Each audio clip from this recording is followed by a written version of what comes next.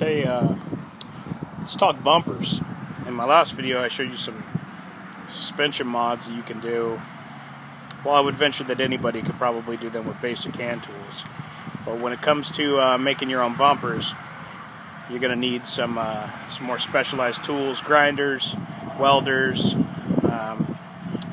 To build this bumper you would basically need a shop full of tools. You know, pretty extensive stuff. However, I'm going to go over it anyways. If you're looking at the video, you probably realize how crappy Cherokee bumpers are. They're essentially just formed sheet metal, really insufficient for off-roading, barely enough to be on the road. They're just formed 16 gauge. There's not a whole lot to them. So I took those off in lieu of some bumpers that I built at my shop. This one here, the center section you see there is 3x6 by quarter wall box tubing, and then the corner protection here is 3x3 by quarter-inch tubing.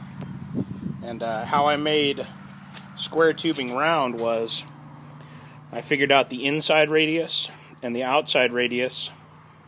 I took the difference of the two, factoring in the amount of degrees. This is 80 degrees, I believe, this curve, 75 or 80. And using a pretty simple math formula, I cut out pies all around here, removing the inside material and then bending this around and re-welding it back together to create that curve. So that's not something your average shade tree mechanic's going to be able to do. However, I think it gives a pretty cool and unique look to this bumper. I actually prefer the look of the stubbies, but I went with this because I smashed a tree with my factory XJ bumper that I cut down into a stubby, and I smacked a tree right by the headlight and fucked up one of the header panels, so I was going to make that mistake again. So what I've done here is, you can see it's got fairly good ground clearance. I didn't make it able to support a winch. I actually found some threads on some forums that suggest it's possible to tuck the winch in behind it. So when I do get my 8,000 pound winch, I'm going to give that a try. So off the center section here, I cut out these lugs for extraction points. These are 1-inch plate. I drilled a 1-inch hole in them using a big drill press and a reamer. And then, I don't know if you can see the welds very good, it's cloudy out. I welded those on with a big Heavy Duty dual shield machine, 200 amps, they're solid as a rock.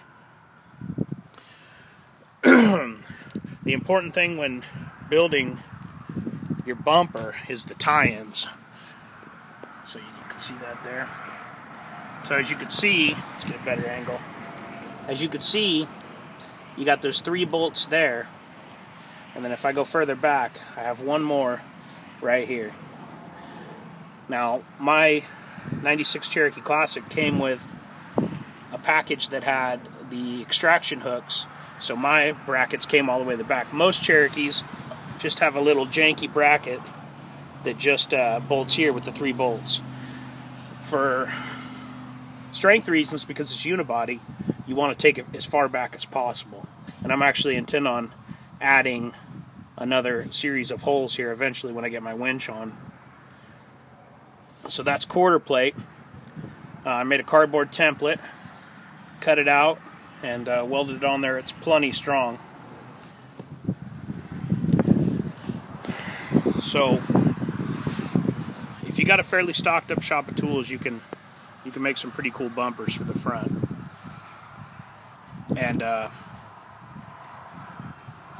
yeah, basically anything's better than the factory bumpers. They're garbage.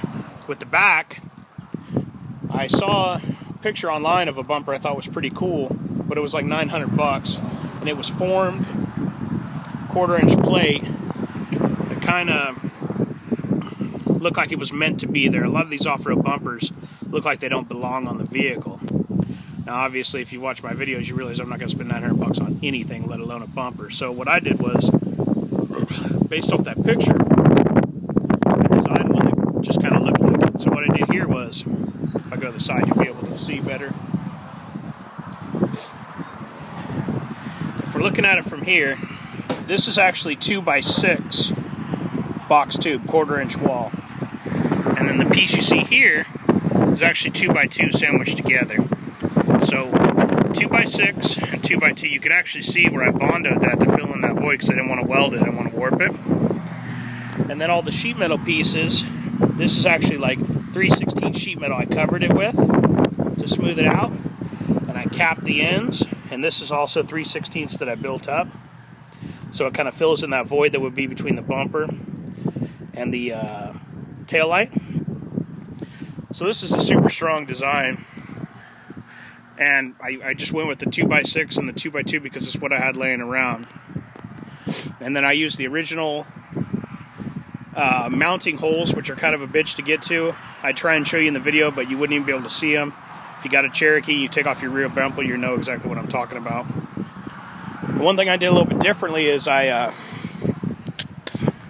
recessed in my hitch. So you can see there I actually built the hitch in as part of the bumper. So if I was to take this out, it's really nice and tucked and tied away. The important thing you got to do with the rear bumper that I kind of did a little bit, but I need to make it even bigger and more aggressive, is you need to tie it in like as if it was a hitch. I don't know if you can see this or not, but I put these in because I had to tow something. So I tied the, oh shit, I lost a bolt. I made these little channels out of 10 gauge that I put in with the existing nutserts for the, if you have a tow package with a receiver hitch. And then I drilled and tapped them into the bumper itself. It's a good idea. It worked well so far. I just need to make them more heavy duty. They definitely need to be bigger. I'm gonna remove this skid pan right here and take them even further back so that they're as heavy duty as possible.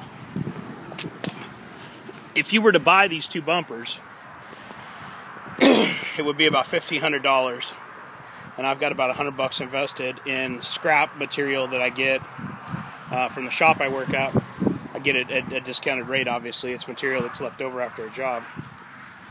But this would be the bare minimum as far as bumpers will go.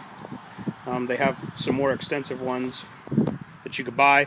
You can even now buy kits where they just give you all the components not welded together, and then you can weld them together yourself, which is a viable option since a lot of people have a hard time cutting steel, even if they have a welder. Thanks for watching.